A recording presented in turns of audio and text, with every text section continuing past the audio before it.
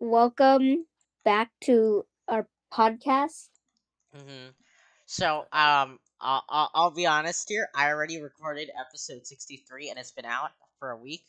Well, technically today is May 15th. Okay, that's that. No, today is technically wait. 61, 62, 16. Today's May 12th, not 15th. 12th. Today's May 12th. Okay, and it is week 4 of our streaking of podcasting, and next week is May 15th, May 19th, and then we'll try to get into the podcast, and we'll see how long we can get this for. So there's that's what's happening. So I want to see what we think about bus routes, and Hmm. if you've been a veteran of the podcast, we did this. Well, I did this. I got bored when I was finished with my remote classes, and then for about 95 minutes or something like that.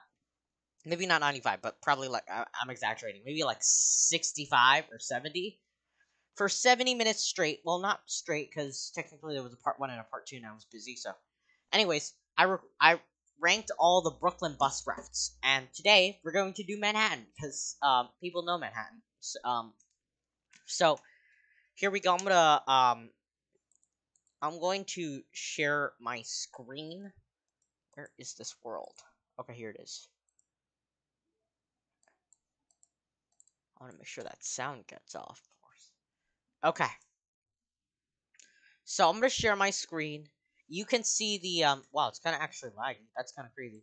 Um, hold on. Let me try again. Uh, window. That Does that work? Hold on. Let's see if it's better. Okay.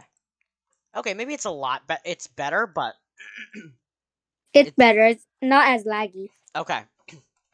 I just want you to see the route map because that's what we're doing today. Whoops, wrong one. Okay. Here we go. I'm still sick. I don't know why. Not sick, but throat hurts. So we're gonna start with M1. We're gonna look at the routing of the map, and we're gonna look at ridership numbers. Well, it's technically like 7 in the evening, so that depends. So, what do you think of this route? It stretch. It's basically a loop. Well, not really, because it stretches. Yeah. It's not a loop, but it stretches from East Village and Harlem. I mean, It's a pretty long route because it stretches from here down in Grand Street in the Chinatown section. But I'll technically consider this as, like negative. How about negative Fourth Street? Negative Fourth Street, okay, in your language. Negative Fourth Street, and then we go all the way up to 148th Street in Upper Manhattan, right here. So what do we think? What are we giving this? 1 to 10. What do we think? Let's look at some ridership numbers. Like maybe we'll look in the Midtown area. yeah. The Midtown area we have. Oh, that tracker's broken. 8 people on board. I 15, mean, it's 7. 15, 4 people on board. We have 7 people on board. What do you think? 8. I'm not gonna count this estimated one because this could be anything. So, um, 1 out of 10, 1 to 10. What do you think? I'm gonna give this a 9. 8. Okay. No explanation needed because you don't know this place, but okay. All right. Let's look at M2. So it stretches from Washington Heights all the way down to East Village. So 8th Street all the way down to Washington Heights at 168th Street. That's long. Mm-hmm. See, the thing about these Manhattan bus schedules is they give the operator so much time. They could be like 3 minutes ahead of schedule sometimes. It like sometimes it's not needed that much time. But what do you think? Let's look at the ridership numbers. 8 people on board. Tracker not enabled or not put in. 1 passenger. 15. Let's look in the Midtown area. That's 8. a big bus. 18. 18. 18 and unknown. So what do you think? I'll give it a 9 as well. This is also An 8. a 9, I Okay, guess, yeah. too. This is also part of the Madison Avenue and Fifth Avenue corridor bus street. M3. So this is down from East Village 8th Street all the way up to Inwood, Fort George 193rd Street. So this is a pretty long route. And around this time, like around 7, like this is a Sunday night, so they'll short turn the buses down to 125th Street, because this is where Manhattanville Bus Depot is, and that's where the you should know that. Anyways, by the time it's midnight, there is no service on Madison and Fifth, because that could be like provided by the M2, and they don't need like duplicate service that much. So um, if you're in the Fifth Avenue and Madison Avenue corridors, you can use the M2, but the M3 will operate down all the way here. So what do we think? Um, This is a pretty I used route. mean, Average looks at about like 10 people. What do you think? yeah. This is a pretty good route. I'll give it 9 as I'll well. give it also a 9 again. Good. Okay. M4. Oh, whoops. M4 is also part of this corridor as well. So it goes from Midtown 32nd Street all the way up, as well as down the Madison Avenue corridor and Fifth Avenue corridor, and to the Cloisters Museum. But when the museum is not open, which is right now, it terminates at Cabrini right here. So the museum is not open right now. It's literally night. Everyone's going back home. So and as well, this is also part of the Madison Avenue and Fifth Avenue corridor.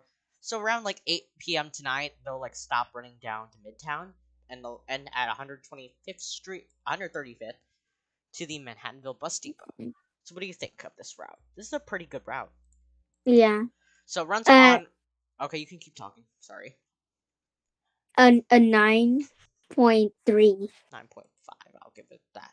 This one has 46 people, and then Oh, 46 is not that huge, because I've seen that before. Every day I get home, it's literally like I 70 mean, people. yeah, true. That M5s. Okay. So this is uh, most of the routes are uptown downtown, but for the first few is also uptown downtown. So we start at Midtown 31st Street and 6th Avenue, and then we run on the west side. This is Riverside Drive, and then also Broadway, and terminate at the Washington Heights George Washington Bridge bus terminal. And during the day, the weekdays, there's limited service. So there are some stops along the route that are not served by the M5, and you have to walk to a different one. Just as the M2 as well. M2 is 7 days a week, though. What do you think of this route? um, I'd give it a 9. I'll give it a 10. It's not that bad, but there's also that, and then Columbus Circle as well. 72nd Street Station. Anyways, let's move on to M7. So we have Midtown 14th Street and 6th Avenue, all the way up to the same terminal of the M1. But this is mostly on the west side. So this is 9th and 10th Avenues, but 9th is called Columbus, and 10th is called Amsterdam. So north of 59th Street, like these weird 9th, 10th, and 11th have weird names. They're not like 9th is not called 9th Avenue, it's called Columbus. 10th is called Amsterdam, and 11th is called West End. Kind of weird. I don't know why they do that, but for some reason the east side doesn't do Our that. our streets here in San Francisco also have it, but it's streets, not avenues. Okay. Anyways, what do you think of this route? So we have a lot of occupancy as well. We have 15. But mainly people are going uptown, I assume. This one has 29. So this one estimate should have the same amount, most likely. 2, and then 11, 17, 5, near the Midtown area. So 7. What do you think? I'll give it an 8. I'll give it an 8.5. Okay. Now we're going to talk about our first crosstown route. So M8. What do you think it runs on? If it's Um, crosstown. I don't know All right. So where. M8 would run on 8th and 9th streets. So it runs from the west side to the east side, but on 8th and 9th streets. So 8th and 9th streets are one ways, so they'll go here. And then it goes to Alphabet City, which is Avenue A, Avenue B, Avenue C, and Avenue D. Oh, So Alphabet City right here. You played M8 before. yeah. Yeah, but you mainly stayed in this section with the U-turn here. You never I don't think you went to this side, but what do you think of this route? I liked it. What A is going 9, on right here? So okay, so NYC. Okay. a 9, I'll, 9.2. I'll give it a 9 too. Alright, so we're gonna talk about our next route. So this one's a pretty short one, but it is a good one. But this one is mainly in the lower Manhattan and a little bit in the downtown area. So we start off near the here's Battery Park City, where we have the World Trade Center, and then we have all that, and then it loops around City Hall, and we have Park Row here. I've been here. I think I went here like last week. This is where Park Row is restricted to the NYPD and MTA bus only. And then it circles around the East Village, Alphabet City, and then it ends near the east side of downtown Manhattan. What do you think of this route? Let's look at the I'll give it a 9. Okay, we have some good ones right here. 8 people, 9 people. Many people use this route. 1 person. Yeah, that one probably that's probably 0 because that's not updated. But okay, M10. We're gonna talk about another uptown downtown route. This one starts at the Columbus Circle. If I originally remember, this one went down to Times Square Penn Station. I don't remember. It It goes. basically goes on the same avenue. Yeah, this one goes on Central Park West and 8th Avenue. And then it ends. 8th Avenue is called what is this? Frederick Douglass, and then it ends at 155th Street. What do you think? This one's pretty straight. Do people rely on it? I don't know. But this will be another alternative for people who take take the subway. I don't know. I'd give it a 9.5. Same. Let's look at 11. 11 is also an uptown downtown route, so it starts in the Greenwich Village, so a Bingdon Square area. It's longer than the M10. This is a school tripper. This is not the actual start of the route, by the way. This is the start of the route. That one's a school tripper, just so you know. And then it goes on 10th and 11th Avenue, so Columbus and Amsterdam, and then ends at Riverbank State Park. But during late night hours, when Riverbank State Park is not open, it terminates here. I think the state park's open until like midnight, so buses are still going there. Actually, no, until like 9 p.m. 9 p.m. would be the first one right here, or 10, I don't remember. But Riverbank State Park is right there, and then that's where it ends. This is a pretty long route, but what do you think? I'll give it a 9. I'd give it a 9.4. Okay, weird numbers, but okay. M12. A lot of people know. A lot of transit fanners know this route because this is the route that a bus driver who uses Instagram is very famous off of Instagram off of it. So many people know about this one. This is the M12, which runs between Abingdon Square and Columbus Circle. This one's a pretty short one. I wrote this one before. What do you think about this route? Not many people use it though. Not many people use it. Not many buses, but It's not really reliable because not many people are using the west side. I would give it a 7.5 or maybe an 8, Okay. around like there. All right. Okay. M14A. Now, the reason it's called the M14A is because it runs on Avenue A. I figured that out like last month. I just realized that. Avenue A, right here. Alphabet City, Avenue A. So, this would run between Abingdon Square and the Lower East Side.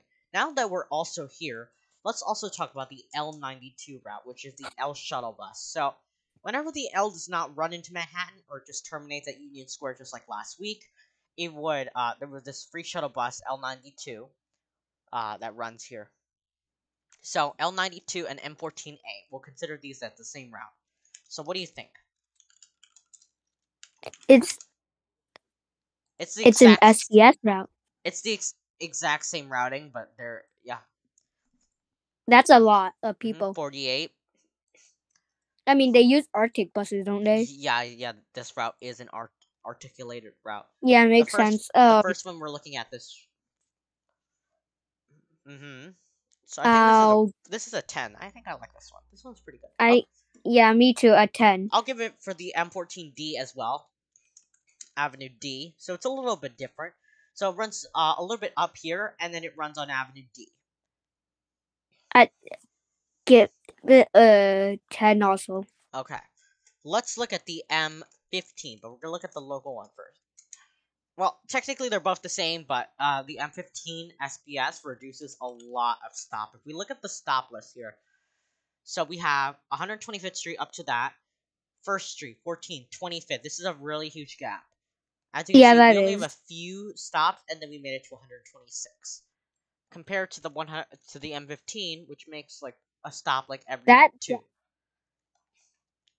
That is a huge gap. They have the same routing, except some buses might terminate here at Pike Street and Division Street, which is going to end nearly soon. But the M15 SBS would terminate here at South Ferry, while the local buses would terminate here. So what do you think of this route? This is a pretty good route. A lot of people depend on it.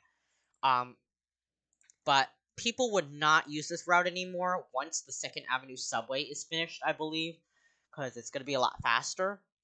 But, like, why build the 2nd Avenue subway when we already have the M15 SBS? So, a 9.5. Okay. SBS as well, or new, different? Both. Okay. So, let's look at the M20. So, it starts at South Ferry, so the same place that it was with the M15, and it goes to Battery Park City, a little loop around that Battery Park City area, and then it goes on 7th and 8th Avenues near the Midtown area, and then ends at Lincoln Center.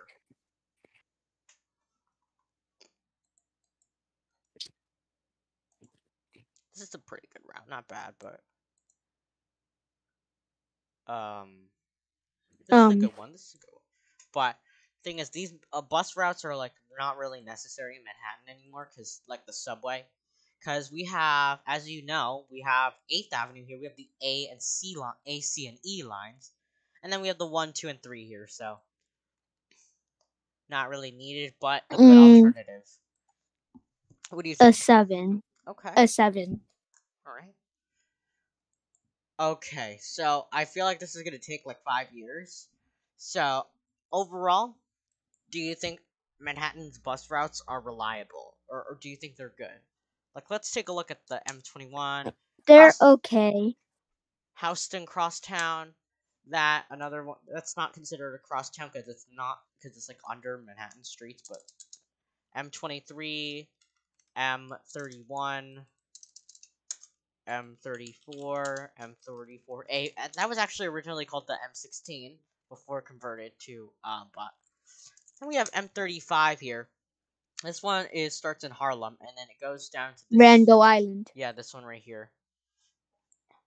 This is actually a combined route, so it uses.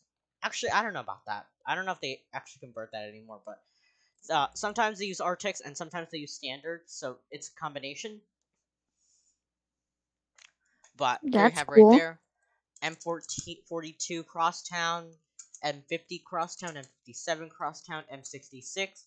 66 actually went from Quill to Manhattanville, but its neighboring friend, the 72, for some reason also didn't go to Manhattanville. That's kind of weird, but 75, 72 to 75, 91 went to Manhattanville from Quill. So there you have right there. M79 SBS. So mainly the rest are just crosstown, just so you know. So Crosstown would be the same. 86, and then we have the 96, the 106. The 106 is, I think, is over now. Yeah, it ended. So the 106 probably ended an hour ago. There's no more service now. 116, and the newly added 125. Have it right there. Go Very good. through 125th Street. Yeah, I think they actually. I think they changed the routing on this map. Yeah, they changed the routing a little bit here. Because when I first when I first saw this, this was not like this. I don't remember it being like that. They had to change it, but for some reason it's called 100 via 125th Street instead of saying Crosstown. Now let's look at the nine. Now let's look at a few uptown downtown. So we have 98. This goes on the Harlem River Drive, right here. Yeah, right there. Ooh. So, and this is only, as you can see, no scheduled service. This is only on during rush hours. So, but it's a pretty good route. It's really quick. I think usually, but depends on the traffic of the Harlem River Drive. Because if it's really bad, then that changes. The M100 was also fixed in the Bronx bus redesign. M100 comes out of Kingsbridge, which is technically Bronx Division, so that's why it got changed. So M100, really nice route here through Broadway and Amsterdam. It's pretty long. Yeah, I drove it before. Well, in the game, but I drove it before. It took about half an hour, but I think the scheduled trip is supposed to take an hour. So it got cut short for the Bronx bus redesign, so now it terminates here. But it was supposed to go through 125th and here on the east side of 125th. Second Ave? Yeah. But they were trying to reduce the amount of service on 125th, so they reduced that congestion reasons, because they already have like the M101 we're gonna visit next. M60, I forgot about the M60 by the way. This goes into Queens to the LaGuardia Airport. This is a pretty reliable route. This also has bike racks, and it also went to the Mother Clara Hale Depot. I wonder why barely any MTA buses have bike racks. No, sorry, not bike racks. The luggage racks. The luggage racks in the interior. Oh. Yeah, we're slowly piloting bike racks actually.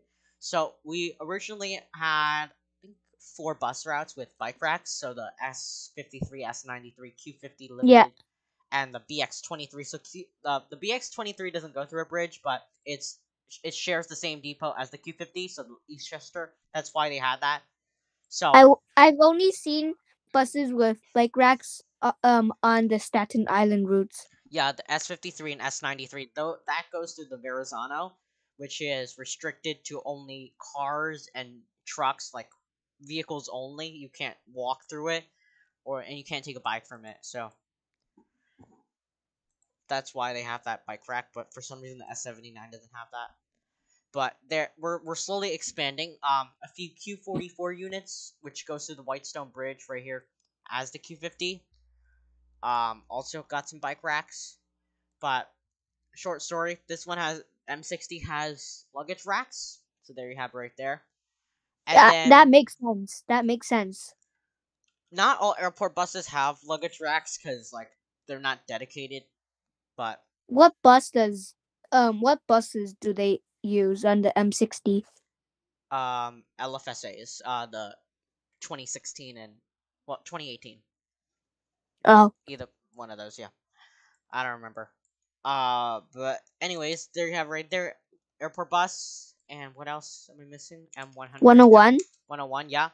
This is a pretty long one. This goes from the East Village through 6th Street. So this is kind of like the same thing as the M3, but this serves like the 3rd Avenue and Lexington Avenues.